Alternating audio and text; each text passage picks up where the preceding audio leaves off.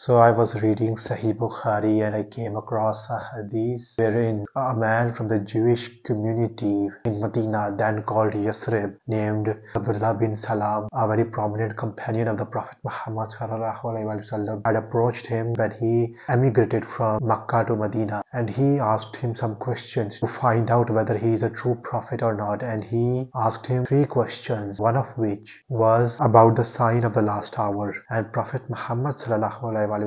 prophesied that the sign of the last hour will be fire that will collect or gather the people from the east in the west. Prophet Muhammad ﷺ had predicted the Middle Eastern crisis and the Western wars in Muslim lands like Afghanistan and Iraq and Syria and Lebanon and Yemen, and the gathering of those refugees that these wars had created into the West. How is it possible that a man from 1400 years ago had prophesied this unless he was the true messenger of God?